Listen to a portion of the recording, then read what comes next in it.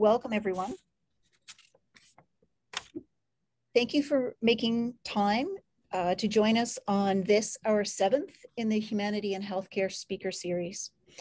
The series and this session tonight will be recorded. My name is Shana Watson. I'm a family physician and also part of the planning committee. This series is rooted in personal stories linked to our shared experiences as healthcare providers and the recipients of care. We are privileged to hear people speak from the heart in this series, and this joins us together as a community and results in us understanding each other better. In this time of physical distancing, we can be affirmed in our connections to each other through listening and conversation. Before we begin, we have a little bit of business. In terms of conflict of interest, I have no financial interest, nor do any other members of the planning committee. But we do bring with us the biases of our experiences and a desire to unlearn, to be able to listen and hear truth, and to be participants and advocates for reconciliation. Our time together tonight is 90 minutes. The first half will be given to Dr. Horn, and the final half will be open for questions and conversation. As this is a webinar format, we ask that you use either the chat or the Q&A box to enter questions or indicate an interest in speaking, and we'll sort of hand you the mic and know to share the space with you that way. Of course, there's a feedback form after, and we encourage you to complete that at the end of the session. We are fortunate today to hear from Dr. Ojistoh Horn. 2.5 years ago, a student contacted me and asked that he be allowed to learn with Dr. Horn in Akwesasne as part of his clinical experiences as a senior medical student. Dr. Horn was his mentor and preceptor for 4 months. He was welcomed by the community as he worked alongside Dr. Horn and her colleagues in what was a deeply meaningful learning experience for him as an Indigenous medical student. On Saturday, I met by Zoom with another student who had just completed a 3-month placement with Dr. Horn. He shared his experiences and words of wisdom with 2 other Indigenous students who will be working with Dr. Horn later this year, well, one already now. He spoke to us from the dock under a clear blue sky about how sad he was to be leaving and about the value and meaning of the experience for him. As we seek to welcome Indigenous medical students into the Faculty of Health Sciences, it is essential that we offer these students opportunities to learn with and from Indigenous healthcare providers and in Indigenous communities. I am so grateful to Dr. Horn that she and the community of Akwesasne welcome our students and place this trust in us. We usually begin these sessions with acknowledgements, and I will just express gratitude to be a guest in this space, and I will hand it over to Dr. Horn. Thank you. My name is Ojistoh Kahnawahere Horn, and I'd like to acknowledge everybody here today to spend the next hour and a half talking about something that is very important to me, and that is providing primary care as an Indigenous person in my own community. So I am speaking from Akwesasne, Mohawk community, Haudenosaunee land. We've been here from time immemorial. And we share the space now with people from Ontario, Quebec, and New York State. And I recognize a lot of our political, a lot of our economic, a lot of our history is deeply embedded in what is now today Canada and the United States. And so everything that I draw on is from a very deep-rooted inquiry about our past.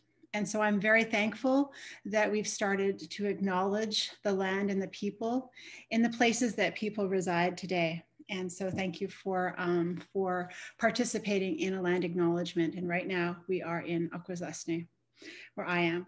So today I want to talk about the topic, can Indigenous physicians work in their own communities? So this is a picture of my mom, pregnant with my sister Gahande.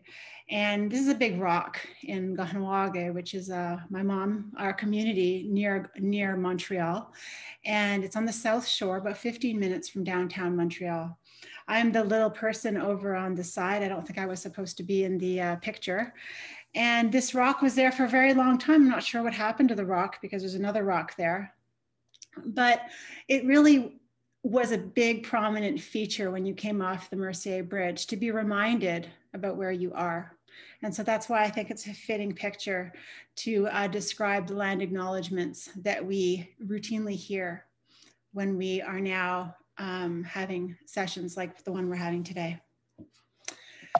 So before we begin, like always, we must start with the first words, the words that come before all others. They're called the Kahnawahere, and I'm not going to go through all of them with you because it could take a long time, but a very simple way so that you can understand what I'm saying. I'll first just start a little bit in Kahnawake, but I will also finish up with English so you can understand what I'm saying. So Ganjokwa. So wadahun zios Kahnawahere west negadi ne Kahnawahere ango hetstum.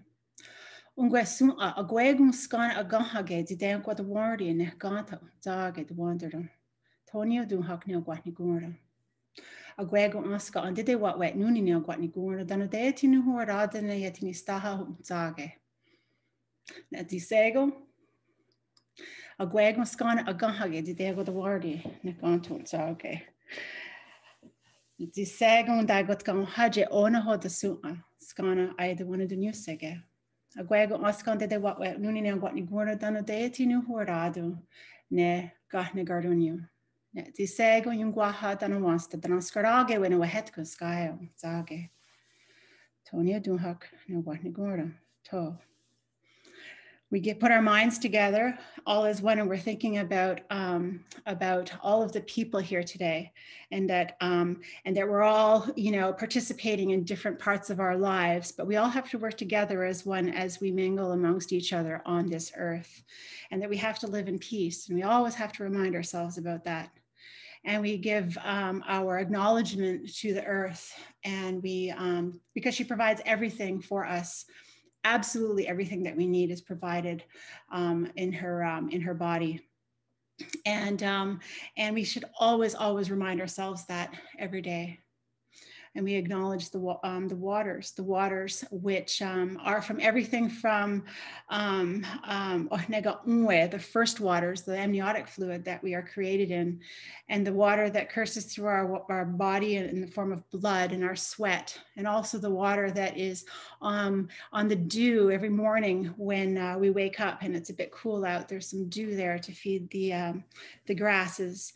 And the water that is in all of the brooks and the streams and the creeks and the puddles, in the large waters that are non-salty water, fresh water, and waters that are in the ice, and waters that are salt waters. We always have to think about the waters. The problem is, and the good thing is that they actually wash away all of the negativity. All the bad stuff gets washed away and it goes somewhere else. We always have to think about the water and the health of our waters, because that is life.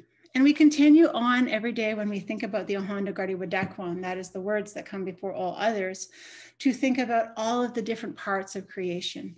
And quickly, that would be the little bugs, Haudenosaunee, and that would be the no-legged, the snakes, and the other two-legged, the chimpanzees, the apes, the four-legged mammals that we share the earth with. That would include the birds, and there are songs that we wake up at the very early in the morning, and they remind us that they're there with each of their individual voice, and how they provide comfort to us, particularly when we feel alone. And we give acknowledgement to the grasses and those that we make into medicines, including those that have roots that we make into medicines, so that we can that help us, that nourish us. And we acknowledge the plants that we've domesticated into foods that we can eat, and those would include our three sisters, the corn, the beans, and the squash. And we think about about our first, the most important berry, a berry of all would be like the strawberry, in the shape of a heart, and it's the most important one. We say that it's the first.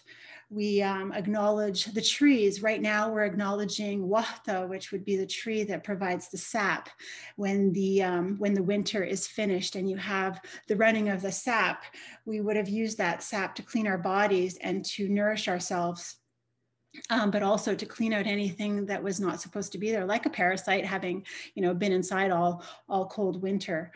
So we acknowledge the trees and that they keep doing what they're supposed to be doing, what they were put on the earth with an original instruction, and we acknowledge that. We acknowledge the winds that come from all different directions, providing a different tone. We acknowledge the rains that it brings them, and the thunders and the lightning that comes with it. The lightning came about 3 or 4 weeks ago, where it woke up the earth to start a new year. We acknowledge our great brother, the sun, who, like a very, very trustworthy big brother, gets up and wakes us up every day and makes sure that we are warm and that it provides all of the sustenance for us to be able to live here. Because of course, if he didn't show up, we wouldn't be here. We acknowledge our grandmother, the moon, how she is our grandmother, but she also, in our creation story, is the sister of our sun, and she provides the requirements for fertility, so that we have cycles. And one of the cycles that she just went through about a week ago, she stayed around in the sky long enough for her brother, the sun, to come up, and they were both in the sky at the same time to greet each other. And we give our thanks. And of course, she watches over all of us, all of our children, and all of the different parts of creation over the night. And we give our thanks to the stars in the sky, which led us to where we were going, and some of us feel like they are our ancestors, especially that road along the Milky Way. We also are reminded that they are there to support and act like a blanket over our grandmother, the moon. And finally, we think about the great big mind that's inside nature. So Oyerda Negazastansert Goa, the great big mind that exists, that made all of this happen, something that we could never, ever even describe fully, which we try to do in science, but something that we've observed. We give thanks to the creator, who's part of the creation story, and his brother, who helped make everything the way that we see it today. We give thanks to their sky woman, Jijizu, who eventually became the moon. But what we do thank is all of these celestial beings that we have right now in our sky, and who've been here since entire humanity. And so we can all think about all of the parts of nature. And when we think about them, we realize it gives us intention as to why we're here. And it reminds us that we are actually very small. So I'm a Mohawk, or Haudenosaunee, and we're not really known for, great big, really interesting things like teepees, or, interesting big hunting wild game, like hunting buffalo, or living in, I'm sorry, I didn't mean teepees, I meant totem poles, and living in teepees and things like that. We're not known for those kind of things. What did survive was our ability to communicate with people, and our ability to set intention, even when you were very full of emotion and angry. That's what we're known for. And it's outlined in one of our great stories of Deganawida, who is who would be somebody who brought the great law of peace to our people. So this is a depiction here on the left-hand side. It's in Onchiota. There's a small museum there. And it's about, and this particular one talks about the great law of peace in Deganawida. And out of that came the Confederacy of the Iroquois people, which is here outlined with the wampum belt of the Five Nations, or Hiawatha belt. And the reason I like to bring this to your attention is that our great law of peace has a lot lot of instructions as to how we should interact with one another so that we can keep the peace, so that we can make really good decisions without bringing emotion into them. And one of the things that I always grew up knowing or understanding was the idea that if you had two people who did not understand something and were very, very opposite in their thinking, that they would sit together and for a very long time discuss what they were talking, what the situation was. And they would talk and they leave and come back and talk, eventually to the point that one side could successfully argue the point of view of that other person, and that they could successfully argue our point of view. And so in the end, you come up with an understanding, but you also came up with a decision that was probably a little bit more syncretic or in the middle. And so that is a really big part of learning how to get along with another. You really have to spend time talking and making relationships and really listening. And when I say really listening, it brings me to something else. It's called the small condolence ceremony. And so another thing is when you come into a situation and you're bringing all that baggage with you from your day, maybe you stubbed your toe, or you ran out of gas, or some big thing happened, and you come into your meeting and you're just frazzled, you've had a bad morning or not, and things are going on in your life. Well, with the small condolence, what you do is you just sort of remove that from you, and then when you sit down, you say, we take the deer hide and we wipe our eyes with the deer hide so that we can see and really, really see what's going on. Not just what's being said, but you can actually see the body language. And then we take a feather and we clean out our ears. So the things that we're hearing are real. They're not, that we aren't fooled by any innuendo that comes out in the voice versus the words. And then of course we have some water, which we drink, and it cleans the throat so that when you speak, you have kind words, that you have words of optimism and reconciliation. So when we speak, we do the small, when we enter into a conversation, we bring these principles of the small condolence. We bring the idea of being able to talk to the point that we could successfully argue somebody else's point. And we do it with the intention that we're trying to make a really, really important decision based on the principles of the 7 generations. And that would mean that whatever decision we decide today is going to affect those people 7 generations down the line. So one of the ways that we talk about the 7 generations would be in your lifetime, you can't see or know everything. You can't be part of everything. However, if you have really good relationships with the people around you, you will expect to understand vicariously or to live vicariously through the lives of those people around you. And so that would include those of your peers, your mother and father and their peers, your grandparents' peers. And if you're very lucky, you would have lived to interact with your great-grandparents. And similarly, as you go through life, you see your children, your children's children, and then your great-grandchildren. So that's 7 generations of an experience that you can bring with good relationship into any decision. And so those are the fundamental principles of the Gaynardek Goa and the way that we interact as Haudenosaunee or Iroquois people.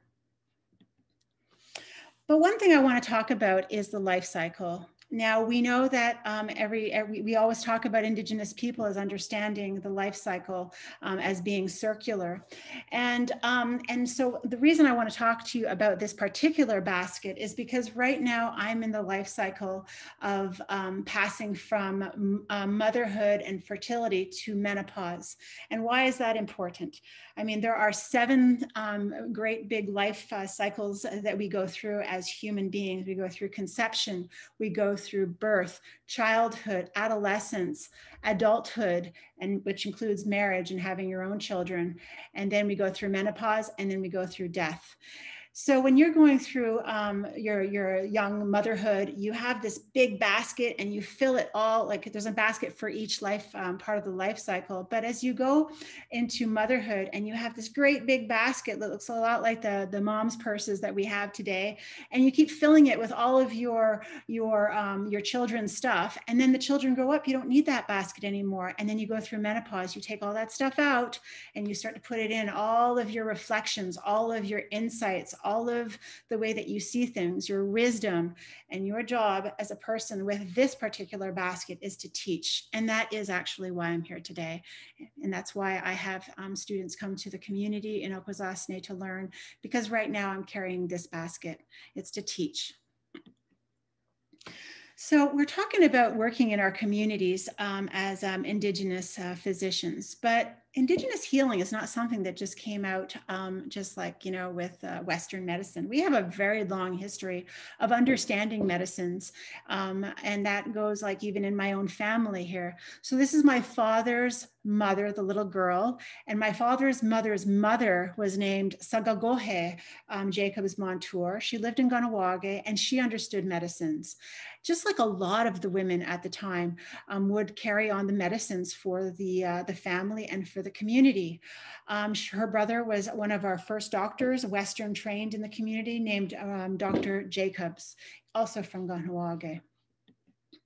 On my mother's side, we have Gahandinetta, who my mother is named after, and this is her grandmother, and she was incredibly knowledgeable about the medicines. People came from all over, including Montreal, to come and see her, and she would listen to what they needed, would go out, pick the medicines, make them something, and that's what she was known for.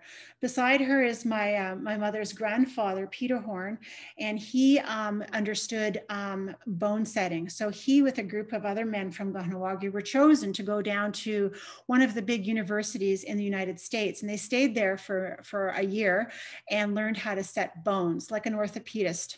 And he came back and that's what he did. My grandfather, the little guy at the bottom, is my mother's father, and he was very knowledgeable in well, they all were actually, in preserving our traditions, our culture.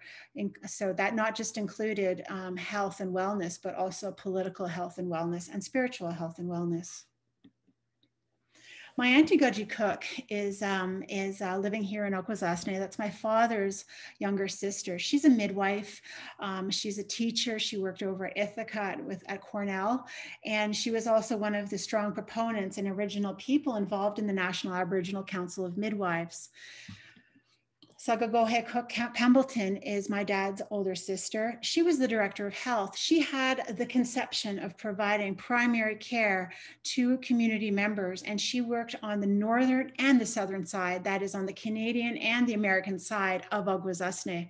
Very, very aware of the importance of providing traditional medicine in primary care.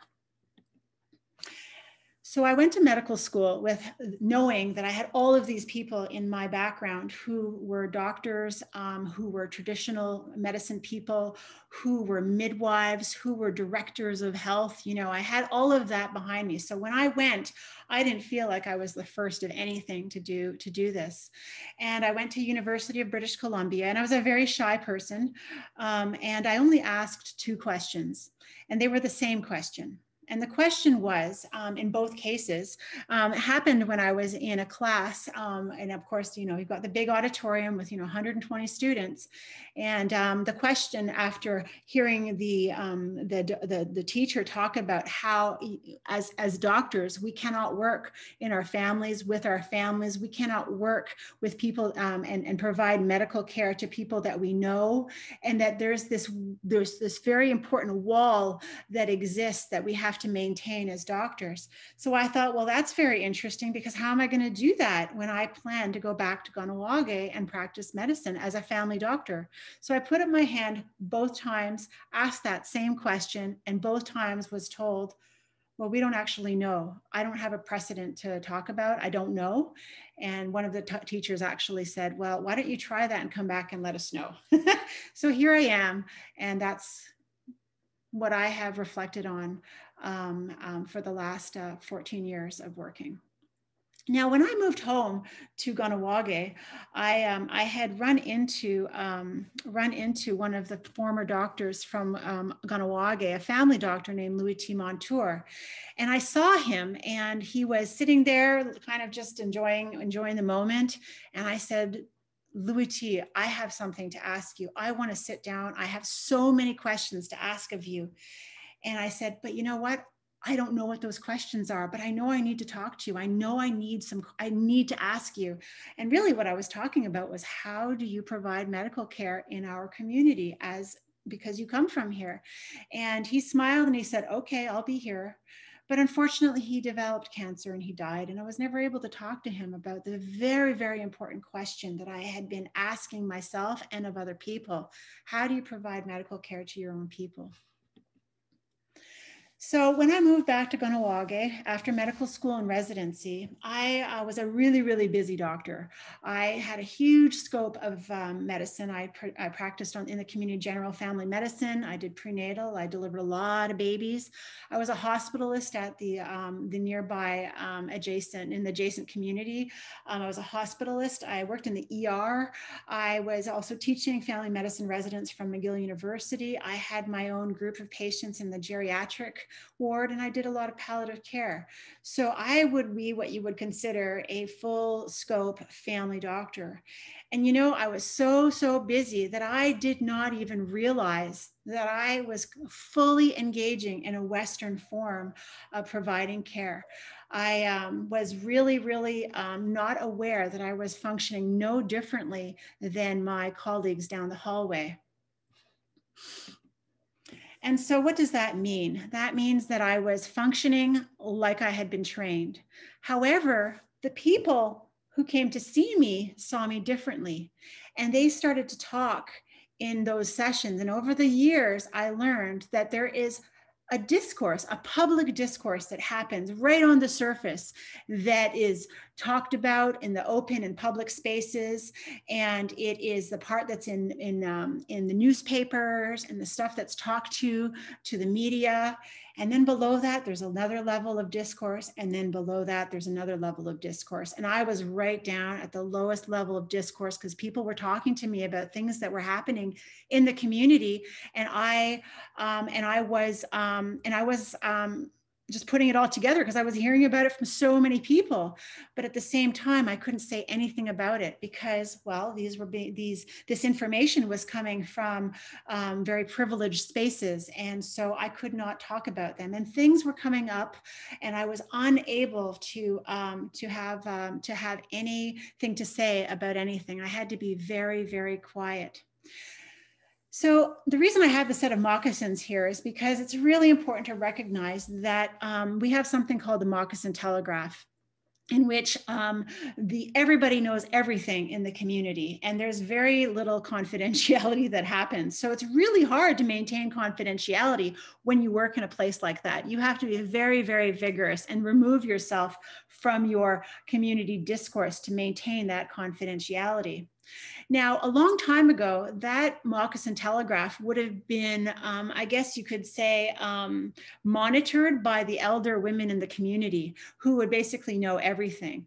But now we have lost the ability of our elder women to be able to monitor that because it's been supplanted by social media and the fact that we have such a large community these days. So all of that stuff that talked about in the community now is at a different level, and it's really, really violent in some cases, and that there's a lot of hurt that can happen, and there's no way that we can monitor or hold people accountable because of the way things are with social media today. So when I went to go back to work, there were three things I wanted to just let you know about.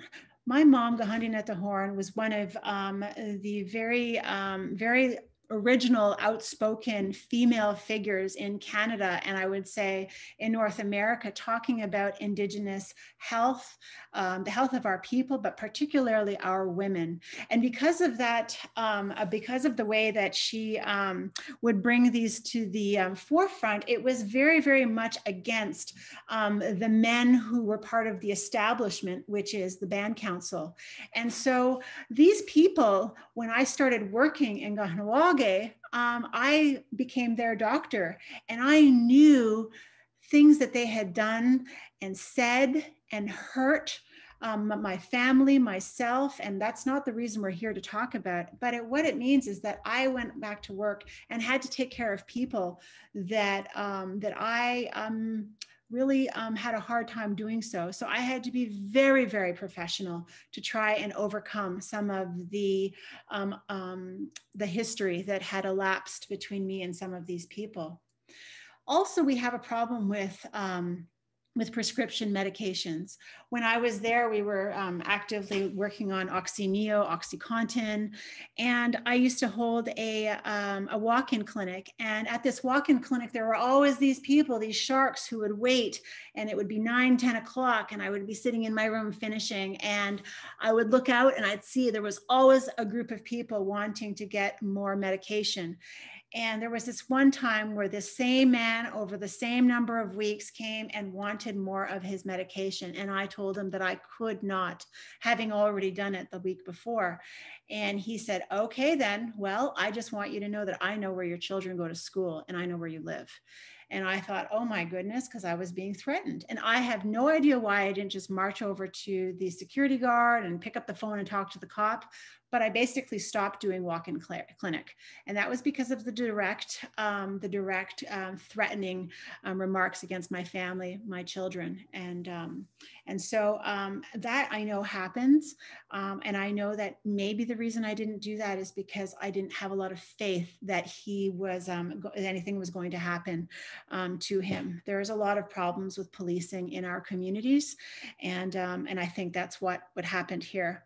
The other thing that happened in our community at that time was this burgeoning problem, this burgeoning issue about different individuals who were not with Mohawk people. They were with non-Native people who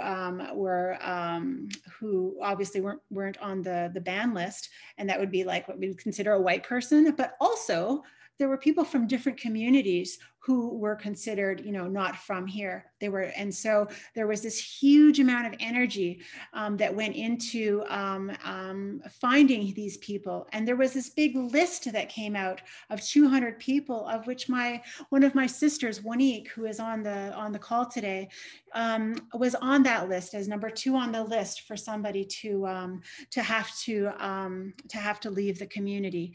And a little bit of background: she met her then boyfriend Keith Morgan at the Olympics when she went to Sydney in 2000, and she actually met somebody who understood the way that she thinks and is, and her drive, and fell in love with him. She wasn't able to find that back home on the reserve. And when he finished his 4th Olympics, that is after Sydney, after competing for Canada as a judoka in judo, at Sydney, Atlanta, Greece, Beijing, he finally decided to stop being a judoka, to stop the sport, and then he decided to go to medical school. And so he was gone. He was already in medical school, far away, when this whole thing happened. And there was this effort that I think is part because the fact that she was with him, but I think in part it had to do with these residual feelings against my mom. And so it was a very complicated situation. And it was a big, big part of my life story. So here we have a number of beautiful pictures that were done of my sisters and my mom. So going from the top, my mom's name is Gahandineta. There's myself, there's my sister Gahande. She's right now working in Ottawa. She's at Carleton University. She's a professor. Then below her is my sister Monique Hornmiller, and she was the person I'm talking about who was on the list to be evicted. And then my other sister, Vignette Dio Horn, who is an actor. And the reason I have this here is because each of us has our own story about what happened during the evictions. I will say that Wanique had the by far the most biggest brunt of it, in which she was directly threatened, her life and that of her baby and her house, because by these mobs who would gather and were very, very insulting, derogatory, threatening with Molotov cocktails. It was a horrific time to be in our community, and depending on what side of the fence you were on. And so there were meetings. I remember one particular meeting where I was at, where one person after another in a band meeting of about 500 people would stand up and just put my sister down. And I sat beside her and I looked at these people and realized that for the most part, they were my patients. And I felt just so mixed, because I had put so much care and love and professionalism into trying to take care of my own people. And here they were, and it wasn't reciprocated. So my sister Gahande, so Wanique ended up leaving the community. My sister Gahande, in her support of my sister, started to get a lot of negative blowback. And so she ended up leaving her positions at McGill and Concordia and went to Carleton University in Ottawa. And then there was myself. Gagnetia was working, but there was myself, and I would go to work and I would see these people. And one day I was working with a particular person, and my sister Gahande called me and she said, Are you seeing somebody right now? Is there somebody, did you just see somebody? And she described a situation in which patients actually were starting to say, we're going to get her license. And they started to say things that apparently had happened in the confines of our office. And I couldn't defend myself. I couldn't say that didn't happen, because I would be breaching confidentiality. And so I was so struck, because it was so obvious and open.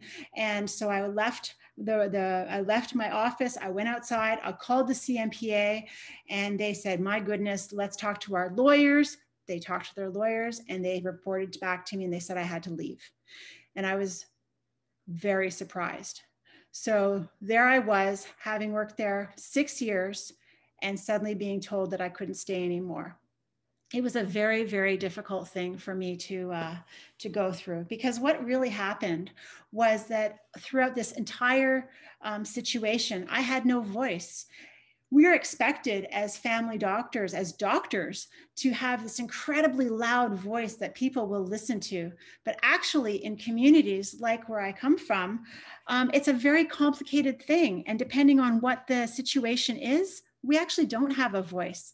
There were people who were coming into my clinic, and I could not help them, even though I knew that there was wrong being done, because I didn't have any voice against the band council or the police. And I had people there were the haves and the have-nots, people who could not get services, and I could not help them, even though I was so educated and so connected and all of these things.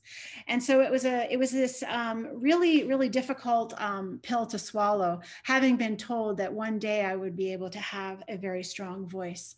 So this is something that I made of myself when I left. It's a plaster, and I had never done this before. It was quite an interesting project. But in there, obviously, I have a mask on, which now that we're in COVID seems very not so stark or unsettling. But the pictures are all of the people, and the people. Even though I was I was from the community, I was part of the community, I actually couldn't speak on behalf of community members because of what had just happened. And so it was a very, very sad time for me. And I went through a profound burnout.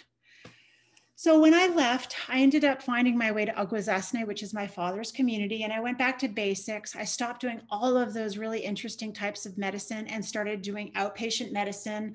I started running. This is a picture I took one morning while I was running, because I like to run just as the sun changes over into the daytime. Actually, this one is at night. And my sister, this is me kissing her baby. These are all my children. And, went back to ceremony, went back to language, went back to the longhouse, went back to basics, went back to trying to be the most balanced person that I could be, because I hadn't been able to do that in all the time that I had worked, in the time that I had done residency, medical school, the master's degree before that. I mean, the last time that I felt balanced had been when I was a young person. So I went back to basics. And so over the next few years, as I got myself better, I realized, well, actually, because I couldn't pass the French exam, I was working with a temporary license. And one of the caveats of having a temporary license is that if you work as a doctor teaching medical students from McGill, you don't have a time limit with which they will withdraw your temporary license if you can't pass the exam. And so what happened was I said, well, I guess I'm going to have to start teaching again. And so I started thinking about how to do this. Now in Akwesasne, at the same time, in a matter of a few months, the 3 doctors who'd been working there for 25 years all retired. And suddenly I was left as the only physician in the community. So how do you have family medicine? How do you have medical students come to your community and learn when you're the only doctor? There were other doctors like who were visiting, like an endocrinologist and Dr. Saylor, a pediatrician. But as far as family medicine was concerned, that was it. So now we talk about the barriers with which to provide primary care in our communities. When I was trying to figure out the best way to provide care, to provide a learning environment for my medical students and residents, I realized that because being on my own, I couldn't do that by myself, but I could if I elicited the help of all the people that I was working with, that I had learned to work with over the previous 3 years. And that were people who, like, well, the non-doctor health professionals, like the dentist, the pharmacist, the optometrist, and then the other nurses, like those who did diabetes care, home care, and then of course the long-term care health professionals, and then the nurse practitioners who worked there, and then the community members, like those who provided teachings about the history, teaching the Mohawk language, and of course our traditional medicine practitioners, who were the ones that I was trying so hard to align with, because I felt that they were the ones who I could work best with, because that was actually what my original intention had been so long ago that I had forgotten at that time. So I tried to do that. I had a whole team of us working together, and we all worked together, and it really did work. But there was always problems with sustainability. And that's because of the way that the Indian Act is set up and the way that healthcare is set up in our communities. Our communities are under the federal governments. They have every community has a different relationship with the federal government as to how services are going to be met in the communities. And so, for instance, it's a very administrative, bureaucratic, what we would call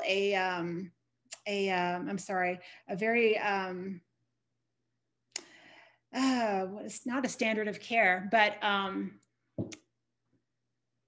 strategic plan. It was a very bureaucratic strategic plan based on budget and finances. And so everything is in its own pillars, and they don't communicate because that's very complicated. And so what I was finding as I was going through trying to make things more efficient, I couldn't break through all of these pillars because of the underlying way that everything is organized in primary care in our communities. You know, there's an emerging generation of what we call hybridized knowledge keepers that come from deep tradition, who really understands how we used to take care of ourselves. and they've gone to school and they have become medical doctors and nurses and other allied health professionals. And we have the Turo Wampum, in which we're supposed to keep both things, always be reminded that we are supposed to work side by side with the people who are not us, and to work sort of cognizant of each other, but go down the river of life together, as per the Turo Wampum Treaty. However, when you are a hybrid and you're actually jumping in from one boat to the other, which is a deeply unsettling thing. But the way that I've come to realize it is that I'm actually a traditional minded person who understands Western medicine, and I understand when my patients need to go and get traditional medicine or traditional wraparound services. I'm a family physician, and family physicians, we are uniquely capable, and we are taught to take care of people as they pass from every part of the life cycle. Like I said, they go through conception and birth and childhood, adolescence, young adulthood, menopause and andropause, and then death. And so we are at every single point along that continuum. But we also have traditional ways, ceremonies, which reestablish the connections to help people go through these really important stages of life. And so to me, I see family medicine and traditional holistic medicine as having the same goal, and we in the middle are able to hop between them. So the question here is, who are you accountable to? As a family physician, we're accountable to, I would say, the CFPC, because that's where we get our licensure, from the different colleges that we get our licensure in the different provinces. We have, CMEs that we have to do. I mean, there are certain things that we need to do as family doctors. When you're a community family physician, who are you accountable to, especially if you're in a rural place and you know the people, especially if you grew up there? I'm not talking Indigenous, I'm talking just a rural medicine, which has recently been found to be, I mean, there's a lot of energy to recognize that it is its own specialty. And then you have the Indigenous community family physician. So that's a family physician working in an Indigenous community. And I would say that we are accountable to different things in each realm. But if you're an Indigenous community, Indigenous family physician, that's something altogether different. And that's why I'm trying to convey the importance of understanding understanding our culture and our ceremonies to help people through these stages in their life. I want to share a story. I was trying to think about how I could actually demonstrate what I'm trying to say, because it is very difficult to try and convey. I had a patient, and she had been in a semi-vegetative state for many years, and was clearly not getting better. And she required a lot of care, but she was comfortable and probably could have, lived many more years. And the family was just so devastated with recognizing that she was never going to meet all of those hopes and dreams that they had for her while she was growing up. And so there was this vigil that went on for years to take care of her. And then finally, the family realized, especially her mother, that it was time to let her go through the next phase of her life cycle. And so when that happened, I asked her, I wanted to know what kind of people she needed to help her. And I recognized that she may have not been an actively traditional person, but that this young person was. And so were people in the family, but otherwise they didn't have any real, ideas as to what they needed. And so I asked for permission. I organized. I got the people aware that when we needed somebody to come in to help, that they would be ready and on call. And sure enough, we stopped providing her feeds through her peg tube. We stopped providing her the other comforts to keep her alive as well. We kept her comfortable, but we stopped doing things to keep her alive. And about a week later, she started to have very thick mucus plugs. And then I started to actively help her with her comfort, and which we call comfort care. And at that time, I recognized it was time. And so all of the family were called in, as was the traditional medicine person. And everybody was so upset. There was so much energy because this has been something they've been, slowly walking towards for so long. And here it was. And they came into the room and he gave her a wampum to put in her hand, and he talked to her. And he talked to her about her body and her spirit and her mind and her emotions. And he talked about her life. And over the course of him talking to her, the energy in the room just sort of, it just went down, and it was very calm. And then when it was done and the words were finished, he took the wampum from her, and I said to my medical student, I said, okay, now let's go and give the family some space. And we were just down the hallway, and she died. So we came back, we pronounced her, and then the next part of the ceremony happened, in which the traditional person was talking to her spirit. And so when it was all over, he had managed to change the entire energy in that room from extreme heightened anxiety to acceptance and calmness. And it was a beautiful, beautiful transition to see that I don't think I could have ever done, but our traditional people can do this. And we see this at the most extremes of life during birth and death. And that is why it's so important to have doulas and midwives participating at the beginning of life, and doulas and traditional people, and I would argue family doctors, to work at the end of our lives. And I wanted to thank you all for coming here today and listening to me. I don't know how much time I took, but I appreciate your patience. And I'm sure I missed something that I really wanted to tell you. I have quite a few friends who are on the call right now. And if they have something that, that they know I forgot, I would appreciate them bringing their voice to the table.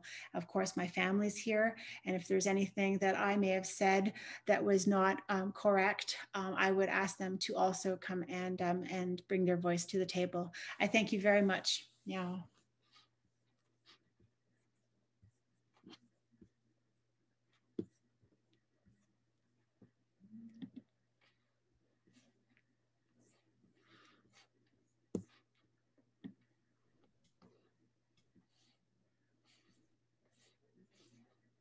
We have space for the people who are the invited guests and panelists if they would like to speak, and if other participants would like to make comments or request to be given the microphone to speak. Now you may do that.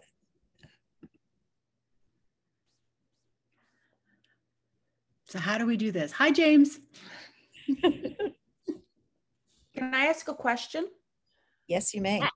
Okay, so I'd like to, did you answer the question? Can a Indigenous doctor from the community, raised in the community, practice in their community? Thank you. No, I didn't. We can, I knew I forgot something important. We are able to work in our communities if we are supported and surrounded by like-minded health professionals that are not necessarily doctors, but a team of people all working to provide wraparound services to our people, including traditional medicine people. Because what happens is we become, we're allowed to be empathic, we're allowed to feel, but it's in a safe place, and we don't become burnt out, and we're able to not be above anybody, so that we become the focus of lateral violence that happens in our communities.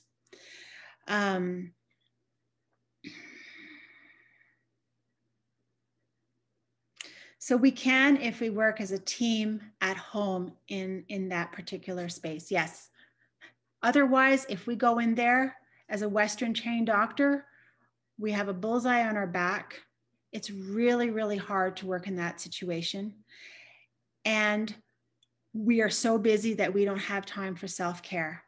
So I would say that if we are to move back into our communities and work, we need to work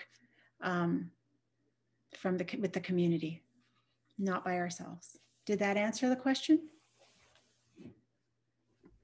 Perhaps you, some of the other doctors on the call who are working in their communities could help answer that question as well.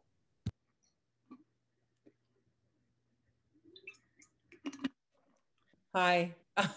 I was having some technical difficulties. Sorry about that. I don't know what I did. I clicked something and voila, I popped onto the screen. I could only see a few people.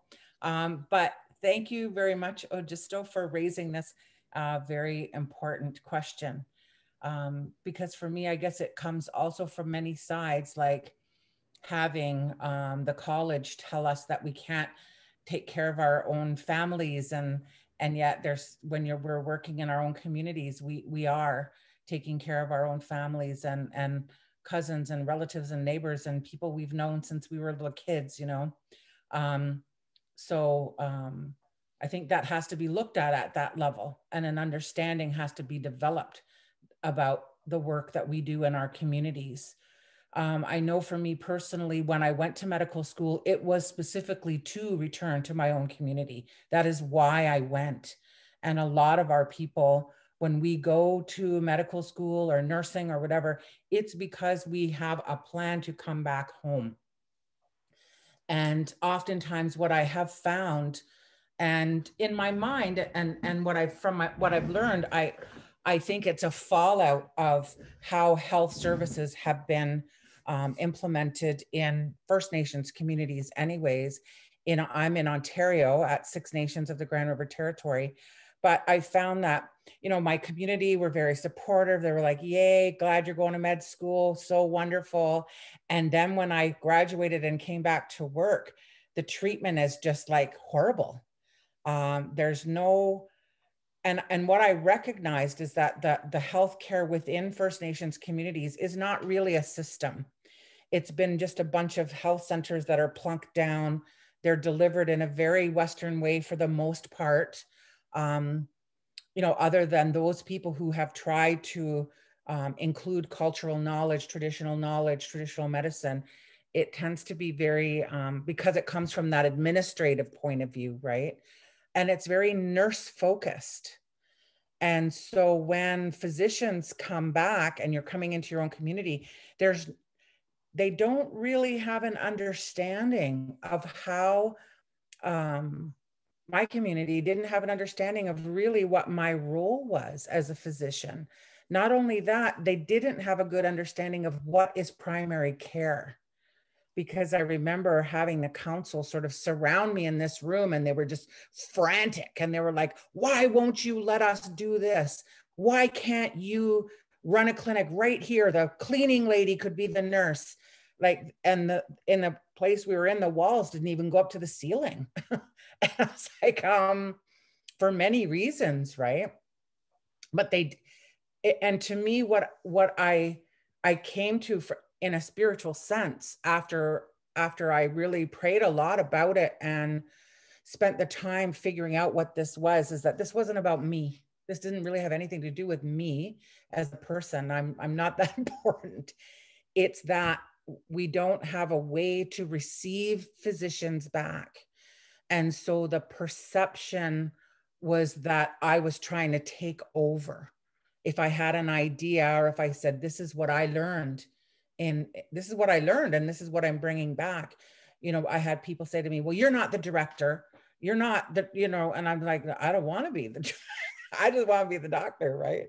So, and I think a lot of that has to do with how health service has not been a system, and it has not been a system that is founded on our own knowledge. Because the other thing that happened in my case was we did set up a clinic with a linkage to the traditional medicine people. They had come forward to me when I graduated, and they said, we've been watching you, and we're ready to engage with the Western system now, and we want to work with you. And so I said, okay, tell me what you want me to do. And I did what I was told. I didn't alter it or change it. I just did it. And the community, meaning the band council, was supportive of that until we got to a place where it was really going to happen, where we were actually really going to have traditional knowledge, traditional medicine right at the forefront, right in, this is primary care. Because my philosophy has been that the role of the physician at the center of healthcare in Indigenous communities is a stolen position. It was, you know, the physician role was put there through colonization. So my goal was always to rebalance that. But as soon as we got to that place, the band council said, you know what, if you're going to do that, here's your papers, you got to go. And we're going to actually consider the day that you brought that up to your team as the day you resigned. And I was asked to leave. A family health team that I set up, primary care that I helped arranged, that I got the funding for. So then I was asked to move on. So I think it has to go back to all of those levels that healthcare is, or primary care specifically, family medicine. Everybody has a role and an accountability to play here in how to improve the situation. Because what we do know is when I did leave council, and I was like, okay, fine. And the traditional medicine people and I just kept right on going with no funding, no support. We just kept on going. And then I did a research, I got a research grant to look at that model of care. And what it showed is that when you bring the traditional knowledge together with the Western knowledge, and we learn how to heal the relationship that exists between the medical system and our traditional system through our personal relationships, that our people heal. How do they heal? They start to develop self-determination in their own lives and in their own health, which is what we need. That's what colonization has done to us. It's diminished that for us. So we know that this is what's needed. And this is how Indigenous physicians need to be able to work if we're supported to do that, like Ojistoh said. Nala. Thank you. I see two people, panelists with hands. Kahnawake, I'm sorry, I'm not saying your name correctly. I'm really sorry. I should have. But if you could speak next. Sure. Thank you very much. It's Kahnawake. I'm sorry. Thank you.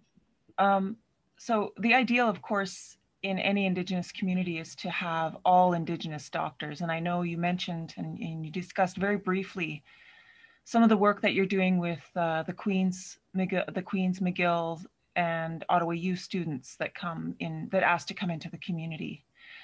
I wanted to know, as a physician within your own community, what is the key thing that you'd like them to know, so that if they decide to come back and work in community, that they can, but also what is your role? What do you see as your long-term role in terms of doing this kind of work with doctors that are from outside the community? And what would a system, sorry, just, it's a three-part question. I'm making it really difficult for you. Is that what kind of a system needs to be in place that can accommodate Indigenous physicians from their own communities and non-Indigenous physicians from outside the community? So it's a three-part question that looks at that holistic view of what you're doing.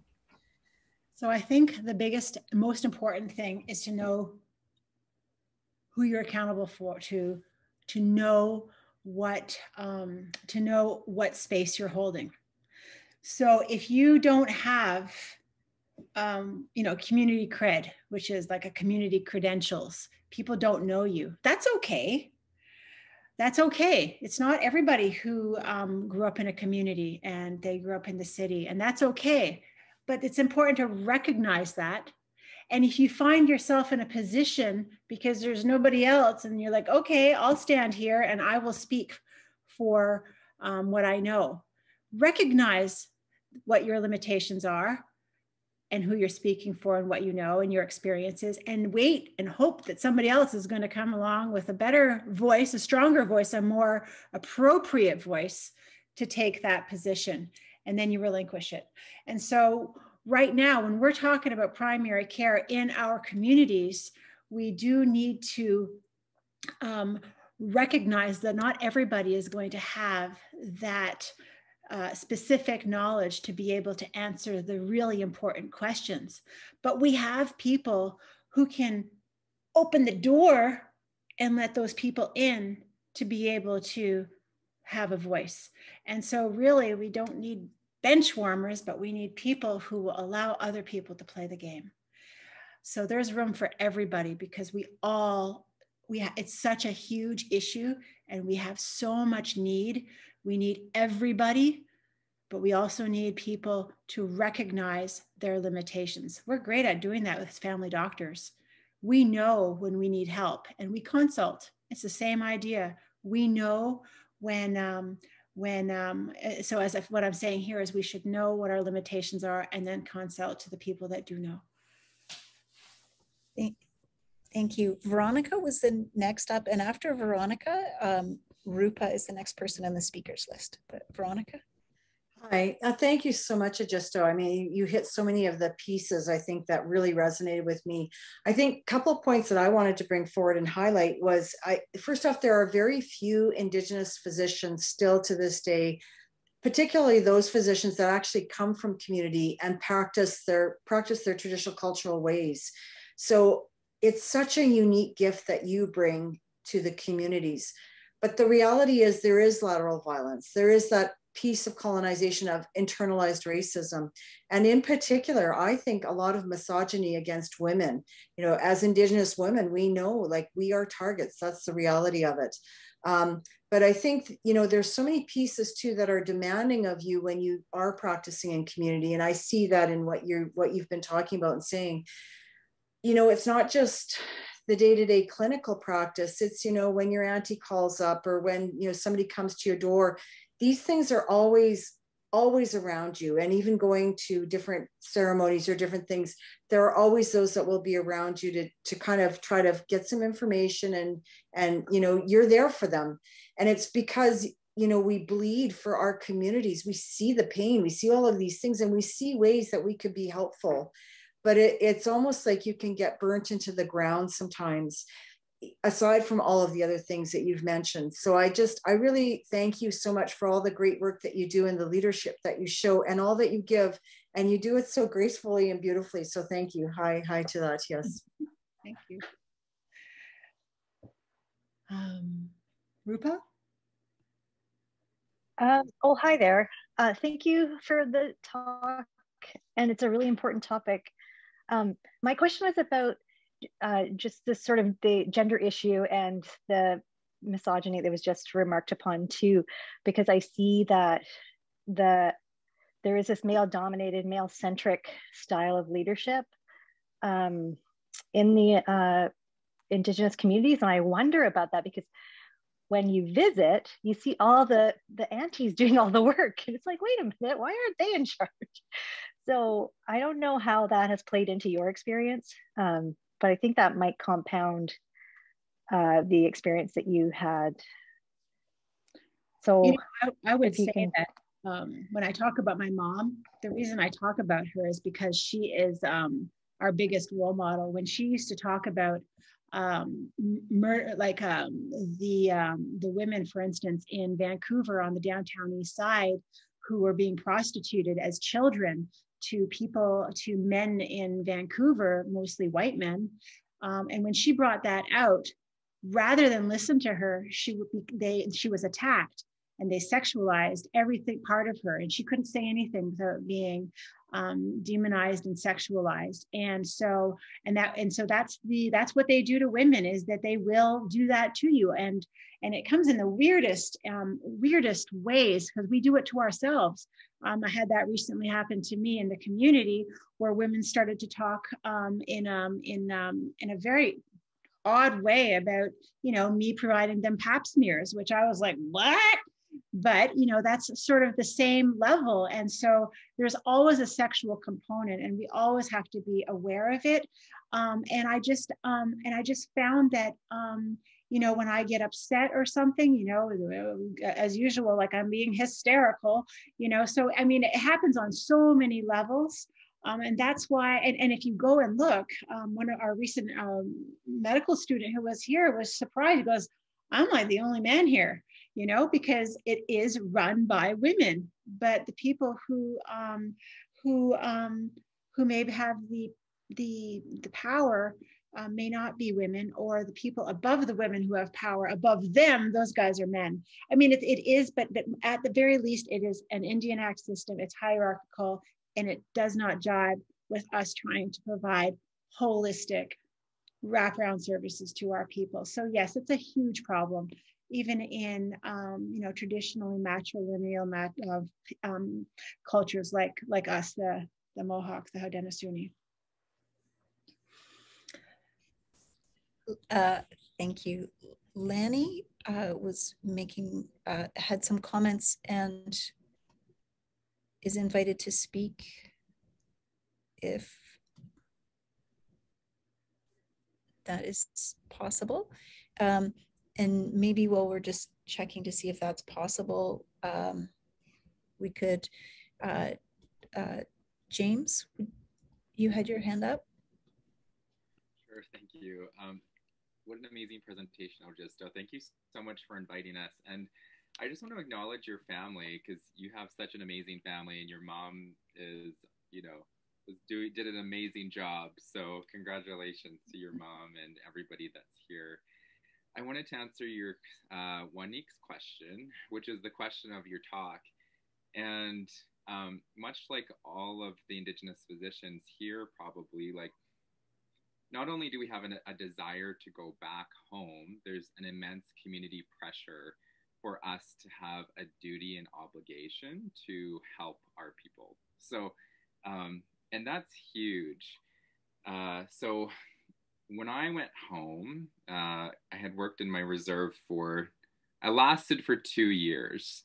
So you lasted much longer than that, I think. And then I had to leave. And I remember one of the Indigenous physicians telling me as a medical student that you should not go work in your home community. And I was like, no, that's not true. Like, my community is different. Like, they supported me through post-secondary, and it's going to be great. And I'm going to take all these ideas and do amazing things. And I ended up leaving after 2 years because it was just very, very violent, I guess.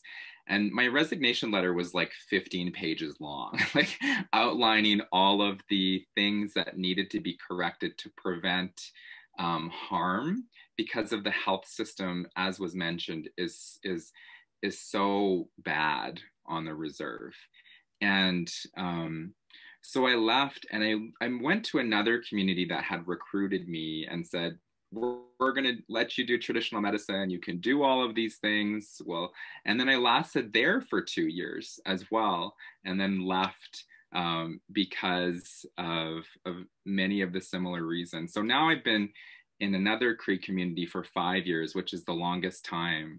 But even at the beginning of the pandemic, when we talk about how lateral violence impacts, and it's really trauma, because we work with trauma on a daily basis. And last year at this time, we were worried, as you were on the physicians group, about how COVID would be affecting our ceremonies.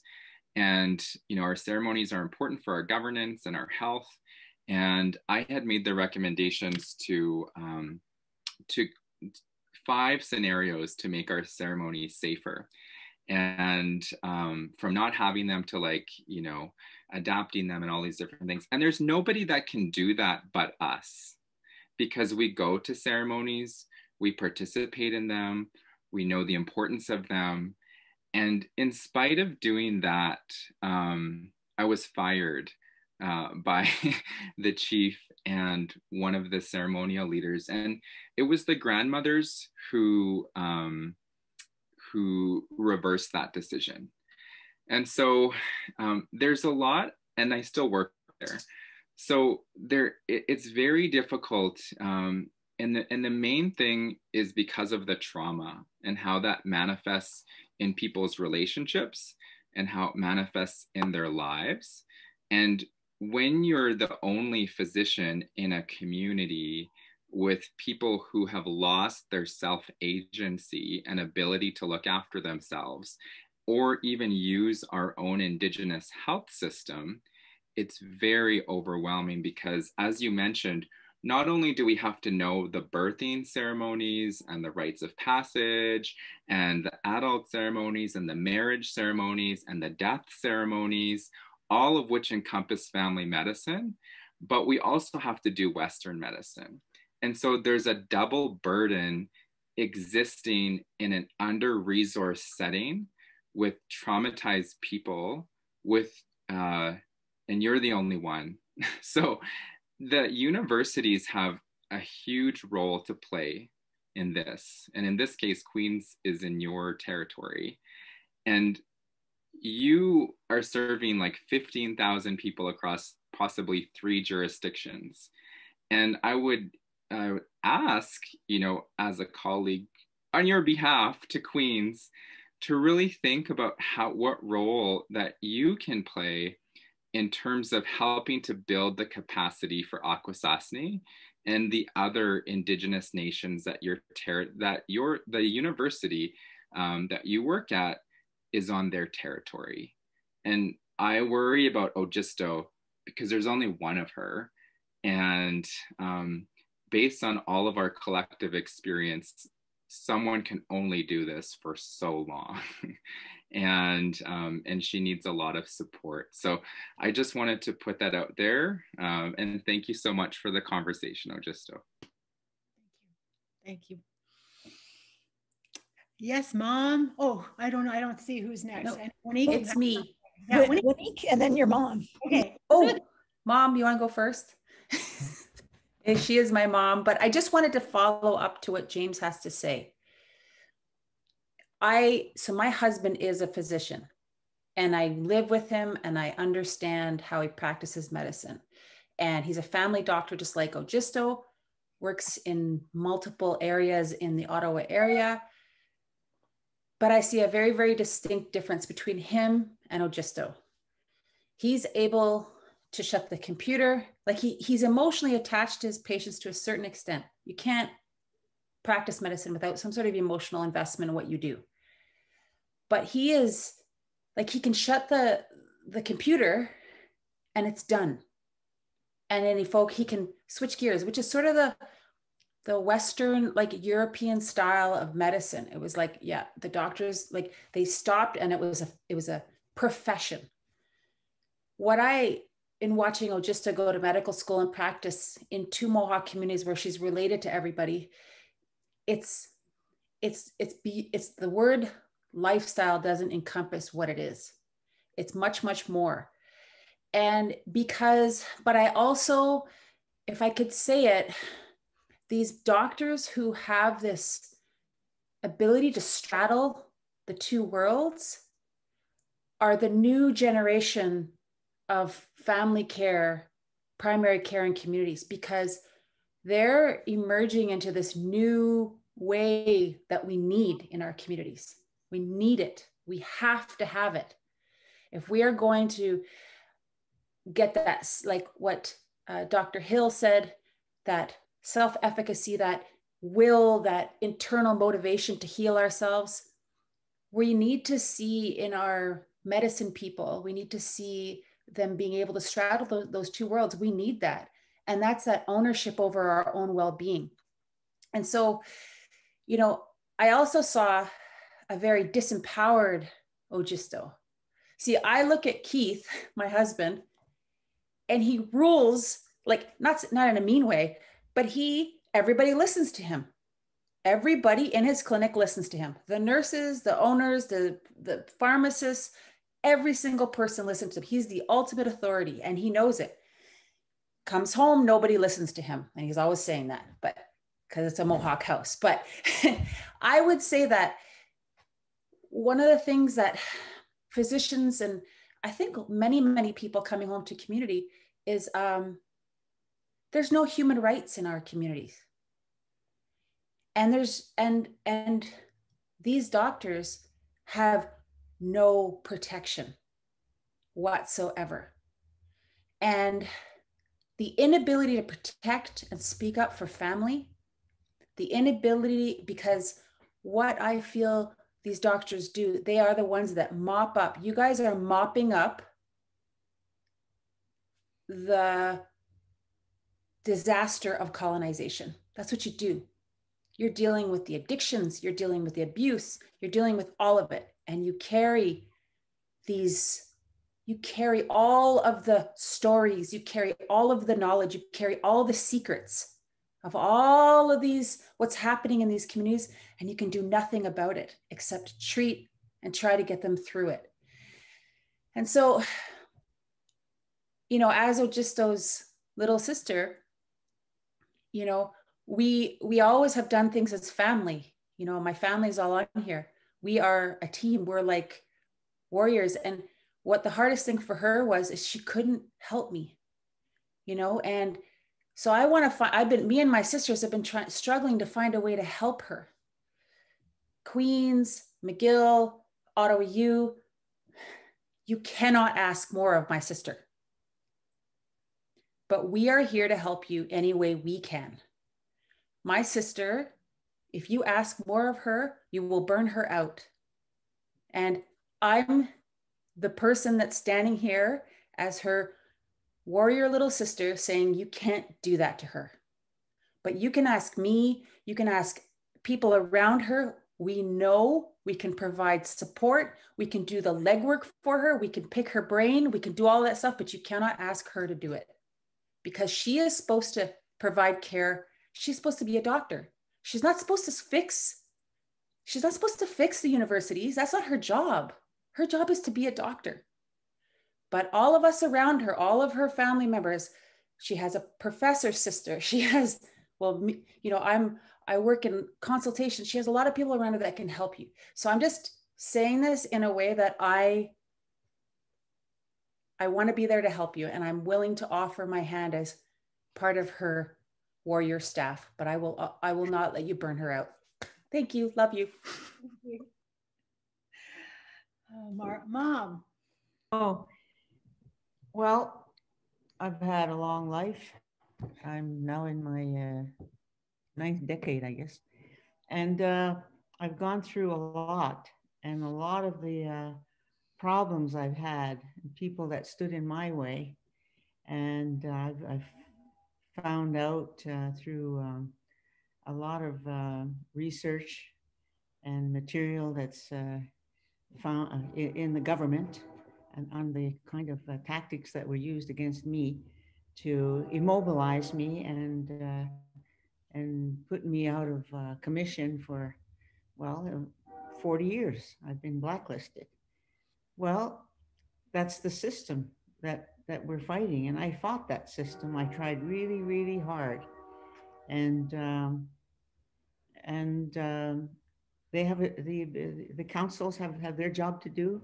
They're following the Indian Act. If you know that Indian Act and you ever read it, you'd see that they're there to carry out the will and the wishes of the Canadian government. I've known that, and I've tried so hard all my life to fight it, and I don't know if I was successful. They did knock me out of the picture for a long time, and so what I had always wanted to do was to find a way to reach they put the power of making decisions about everything in our communities to these politicians. And these politicians are not really politicians, as you know. They're people that are, you know, they become the chief and the band council, and then they carry out whatever they have to carry out, you know, going along with the politics and going along with whatever it is, you know, that the government wants done. They have their own ideas about what they want, and they know that. And so so we have band councils, and they have been my number one enemies. They've done a lot of things to me, and I have a lot of information. You know, it's all in the archives. It's all in the Department of Indian Affairs. It's all in there what they've done. Now, how do you get around that? And the only thing I can think of is that you find some way that you talk to these band councils, you get them together, and you tell them how hard it is for you to take care of them. Because in a lot of cases, Ojistoh's clients are some of these very people. And so there's got to be a way that you can talk to these people and tell them, look, this is what we're going to do. This is what we're trying to do. And we're going to help you, all of you. But you must help us. You can't stand in the way. You can't be doing things behind our backs. And you can't be making all kinds of wheeling and dealing and taking, you know, all that money that's supposed to go to health or not just health, but, you know, there's all kinds of other money there that they're throwing at us right now, actually. And they tell you, oh yeah, it's there. It's all there for you. And then you try and get some of it and you don't get it. It goes to some people, but the people that are, you know, not looked in a favorable way, well, too bad for you, you know? So that, I'm just saying that I became educated. You know, I went to school, I got educated, and then that was held against me. People were used it against me and made fun of me and put me down as much as they could. And so I had to go into the background and hide and do whatever I had to do. And I'm not sure if I accomplished what I hope I did accomplish and did some good. But the main thing I think is that we gotta now go after the band councils and get them on our side. And how do you do that? Well, you got to bring them in. You got to talk to them. I don't think you have to hold back anymore. I mean, they're the ones they're the ones with the power to do what's happening right now in our communities. They don't have the knowledge. They don't have the know-how, and they're in there and they've got this big bag of money, and they're the ones that decide who gets it and who doesn't get it. So I'm just telling you that there are many band counselors that work very hard and fight very hard for their people, but there are a lot of them. Oh, and I used to work at Indian Affairs for 20 years, and I know the kind of training they give to these band counselors. I know it, and I know what they do to stop any progress in the communities and keep us ignorant, keep our communities, you know, lingering and bad water, bad this, bad that. You know, they're still doing that.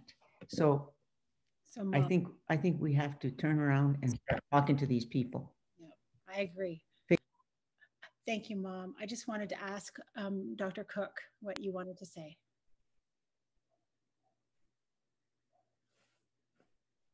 Well, first, I just wanted to apologize for being late. There was a big storm in Manitoba, as you all know, and I had to run into Winnipeg.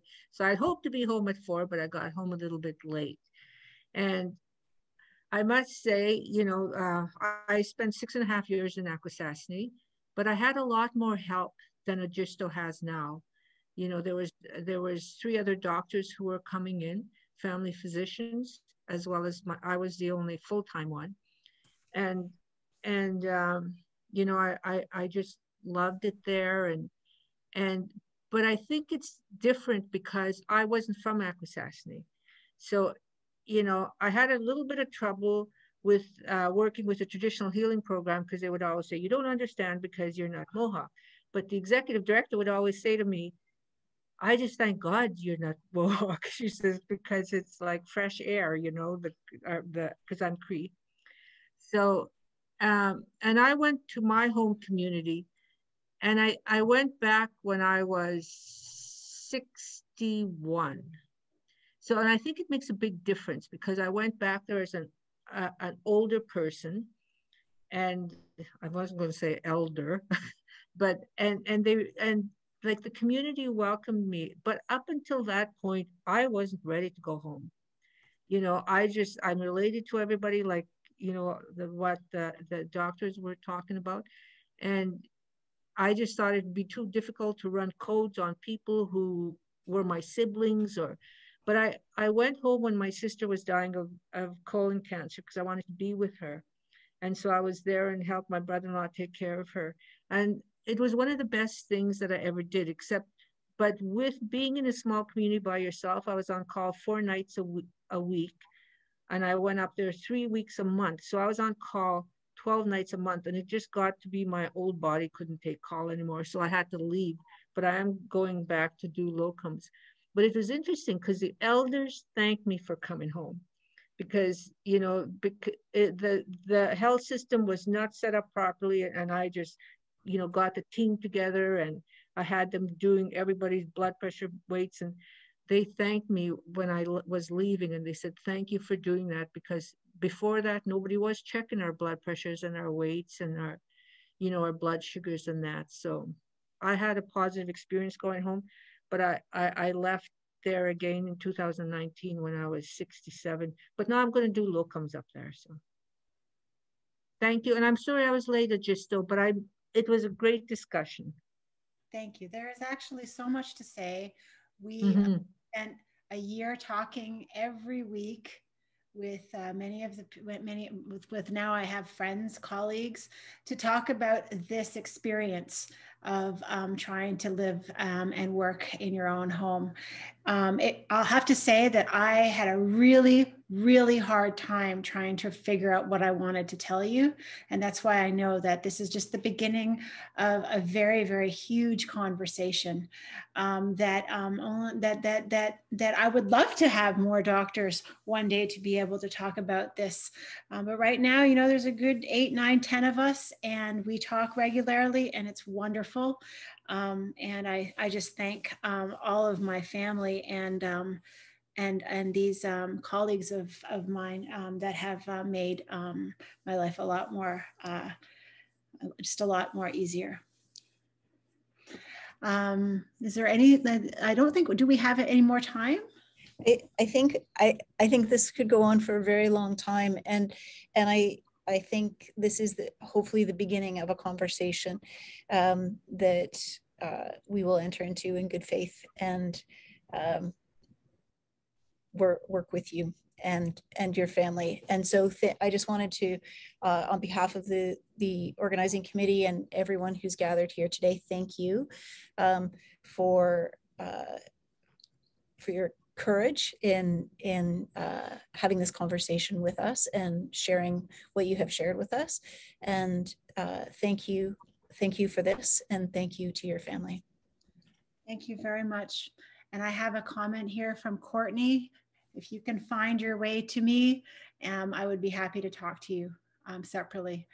Or you could get in touch with the people at Queen's, and they can give my contacts, and we can continue to have this conversation in a big sphere and in a small sphere. Thank you very much. Thank you. Yeah, I'll go at Ojistoh. So, Ona. Love you, my doctors, my native doctors. You guys are rock stars. See you. Thank you. Thank you. Thanks, Mom. So thank you very much for giving me the opportunity to